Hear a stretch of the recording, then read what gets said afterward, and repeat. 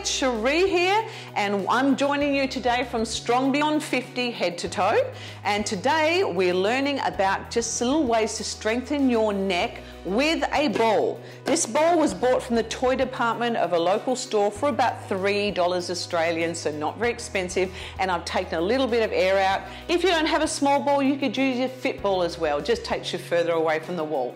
But all we're going to do, we're going to strengthen all the muscles around the neck today. Really important. Many people walk around all the time with a really sore neck, and that's not a good thing. So I'm going to start with working on my side muscles here of my neck today. I'm just going to pop the ball on the wall, pop my head on it, and then all I do is I press into it, maybe for about 10 seconds. Just come with your body away from the wall, press into it. Probably doesn't hurt to have the tongue on the roof of your mouth. Okay, and I can really feel the side of my neck working. Sorry for my bum now, but I'm turning around the other way, pressing. So I'll just pretend that I'm pressing into the wall, but I'm just pressing my forehead into the ball, and I can feel the front of my neck muscles working. But easier for you to have this on a wall. I'm sure that would work with a nice big towel or something as well, all folded up. And then I would turn around to the other side. Here I go. Come away from the wall and press. I can feel all those neck muscles are working.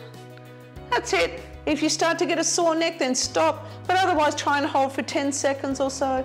And then of course I'm going to go around the other way, and take out my hair. So I've got the ball behind my head.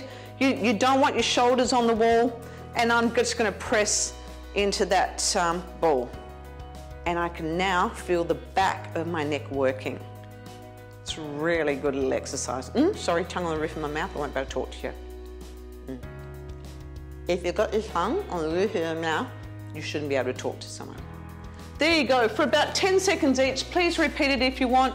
Go through that every day and you will find that your neck will start to get quite strong. It's a great way of doing it. See you next time.